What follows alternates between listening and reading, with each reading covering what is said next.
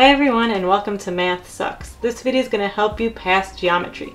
In this video we're going to go over the tangent and secant theorem, first by looking at the tangent and secant formula, then by going over two different examples to find the missing length. So before we look at our examples, let's first look at our theorem. So we have our circle, and notice we have a tangent and a secant. So remember, a tangent touches the circle on one point outside the circle, and a secant goes right through the circle, touching it through 2 points. So we have our tangent here,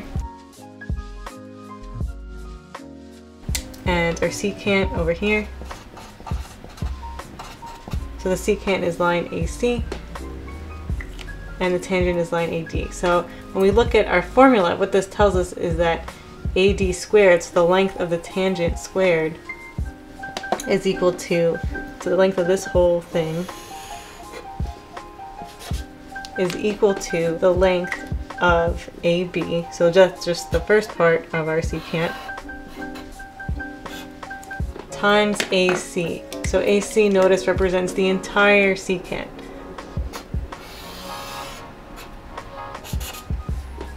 So that's just like what to keep in mind when we start looking at our samples, what each part of our theorem represents. So now that we're more familiar with our theorem, let's see it in action with our first example.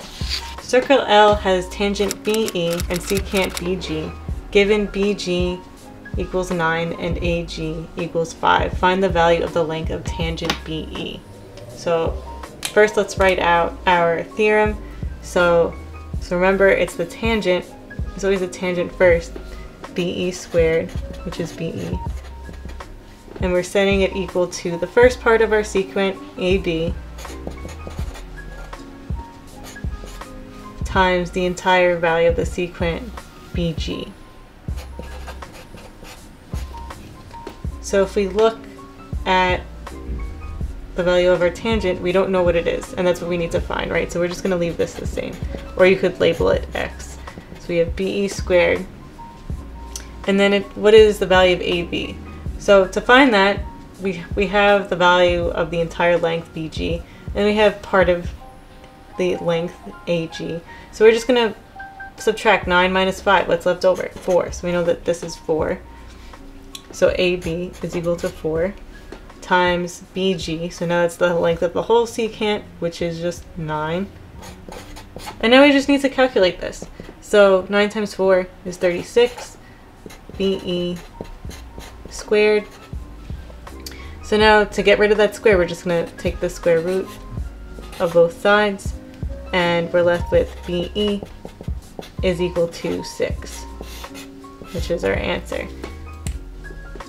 So we can fill that in over here. X, or BE, is equal to 6. So super easy formula. As long as you remember this theorem, you shouldn't have any problems finding the missing length. So let's try another example. Circle O has tangent YS and secant YI. Given YH is 4 and HI is 8, find the value of the length of the tangent YS. So again, we need to find the tangent.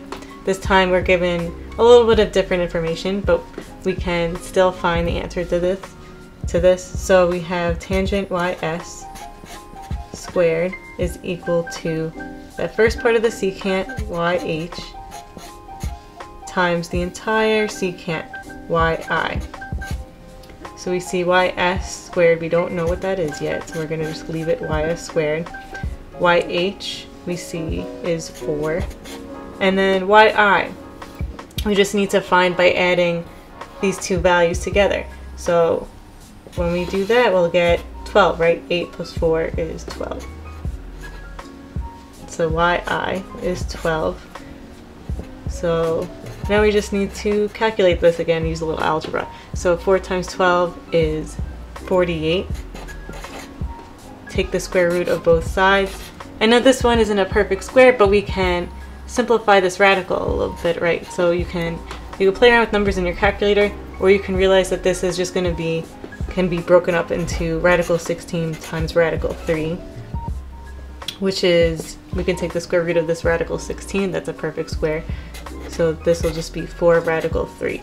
So YS is equal to 4 radical 3. And that's our answer.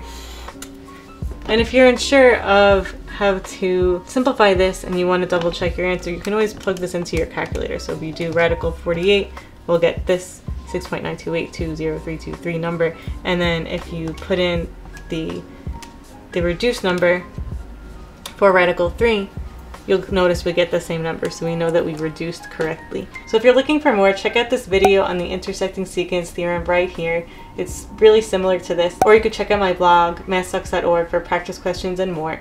And if you enjoyed this video, please give it a like and subscribe. Thanks so much for stopping by, and happy calculating. Need more practice? Check out MathSux.org for more questions. Link below. Also, don't forget to subscribe. Happy calculating!